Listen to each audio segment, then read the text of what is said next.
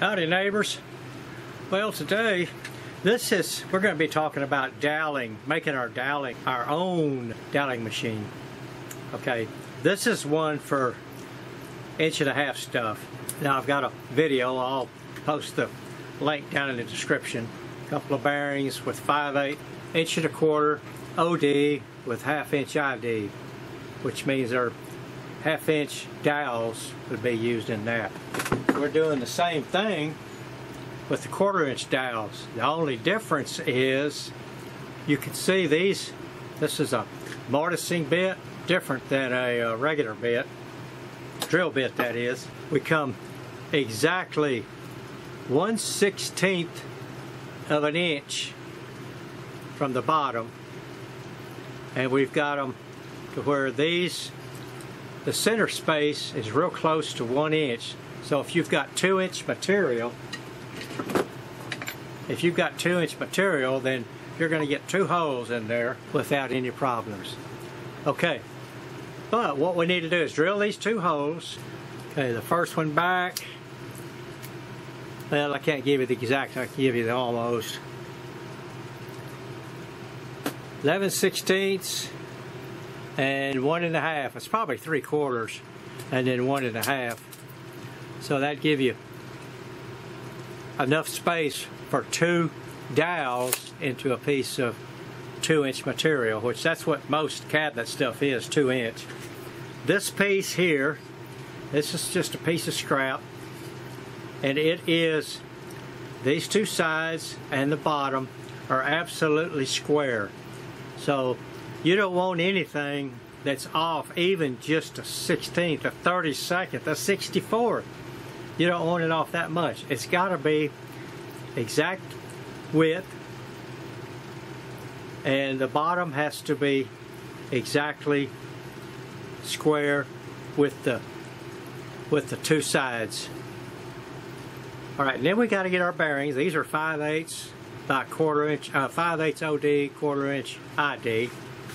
And the way these go in, okay, I've got a 5/8. Okay, this one's going to go in first.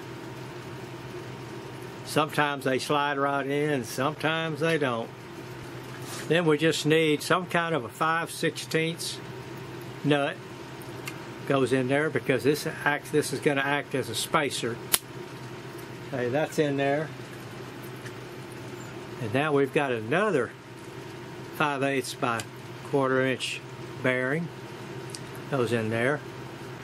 Okay, and then now you see this side has got this aluminum plate over here.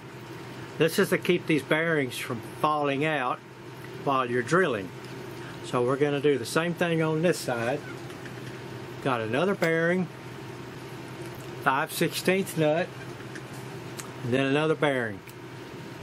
This is going to be our other piece of metal, but this was after we put our bearings and 5/16 nut in here.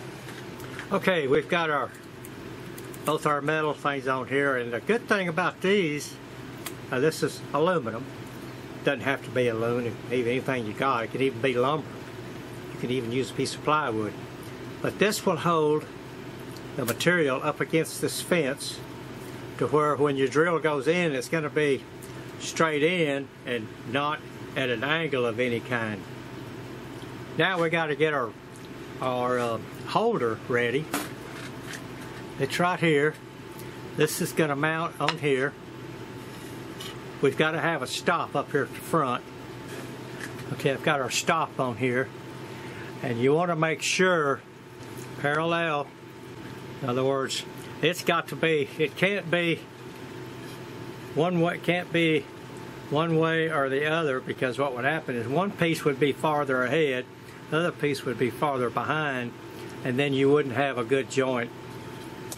So what you want to do is you want to check it really well with a good square. And of course I've worked with this one and finally got it right. I was having a tough time with it, but I got it square. Both sides are exactly square. So now we need to mount our doweling jig on here. And this is the same thing too. This needs to be right up against the fence. and you got to make exactly sure that it's the same. Now I've already marked this out. I got my line here, and it's got to be exactly the same. It can't be off even just a 1/16 of an inch, because then again, if it's off a hair, one side is going to be longer than the other as far as when the dowels go together. One piece is going to be above the other one. Now again, you want to check it. You want to make sure this end is exactly the same at this end.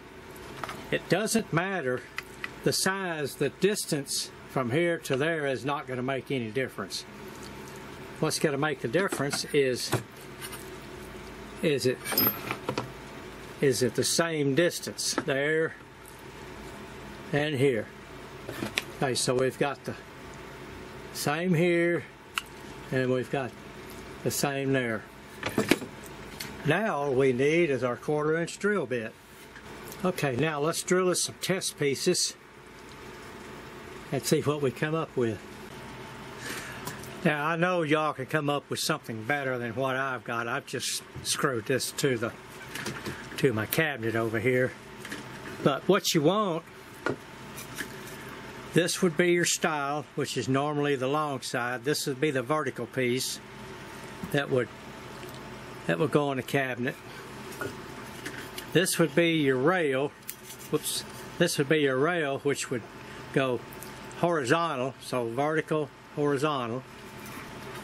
And what you want to make sure is that there is no space as you come all the way to the top.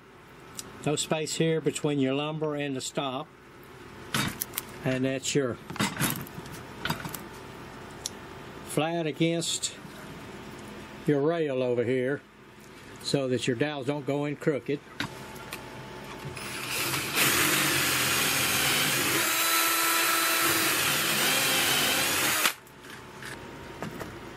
Make sure you're against the sides and the stop. Let's drill a couple of holes.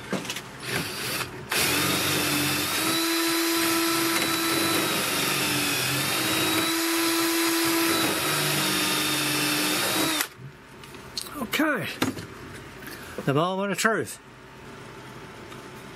And looky there. Perfect at the top.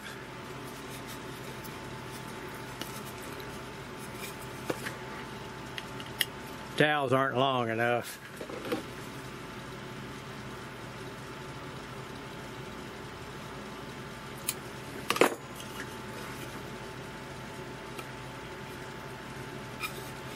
There we go.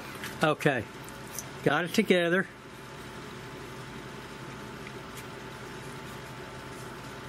Perfect this way, perfect this way. So as long as your pieces are cut square, then you're going to have a perfect joint. Alrighty, well, I appreciate you watching. Good luck on your project.